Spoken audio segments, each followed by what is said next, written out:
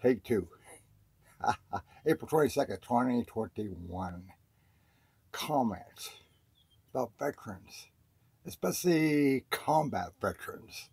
Less than 10% of the veterans actually see combat. Think about that. 90%? Well, I call them support people who are important. But think this, the Americans have their values all fucked up. Think this, a combat veteran goes to war and actually has to kill to protect your little ass. Keep you from communism, this, that, or whatever evil out there in the world. But yet, they are treated at the VA hospital just like non-combat veterans. Is that fair? Well, I raised hell about that, and they said, well, we're all veterans. Bullshit. I hold my combat veterans in the highest esteem, a lot more than veterans. And then there's civilians. What can I say about them? Not much. But think this. The combat veteran gets swapped. They're screwed. They put their life down the line for you and my freedom. Your and my freedom. And what they add, this America treats them like dirt. Yesterday's garbage. Throw them out of the system. Who cares? Who cares about the veterans anyway, especially combat veterans? Do you realize that a person could be here in America, an American citizen, and they get better care than a combat veteran? These people have never worked in their lifetime, never did anything, they never contributed to this country at all, and they get the same care as this combat veterans? Think about it, baby. Is it fair? Well, only if you're a non-combat veteran, sit on your ass, maybe draw on unemployment or disability because you're a fat slob. You don't want to work because you're lazy.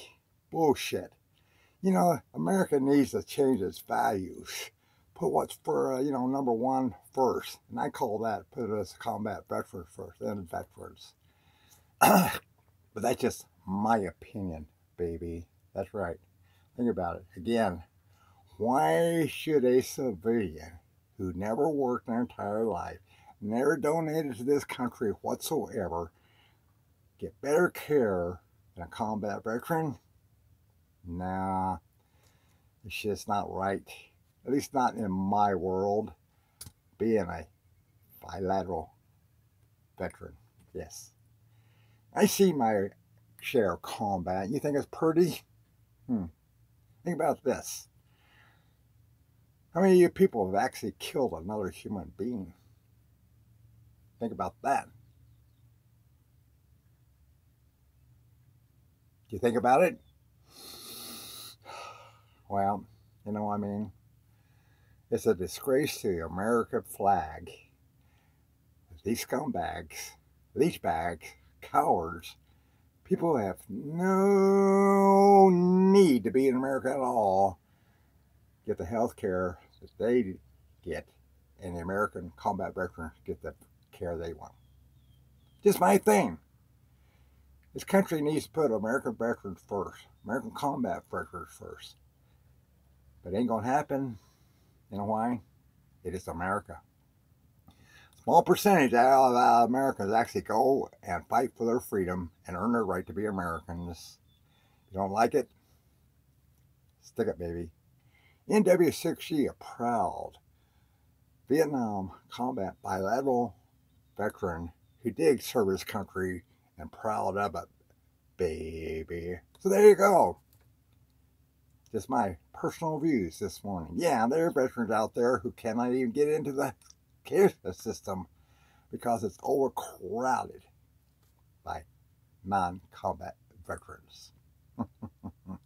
Hey, why cannot a veteran go to any hospital in this country, lay down their veteran's card, and get care free?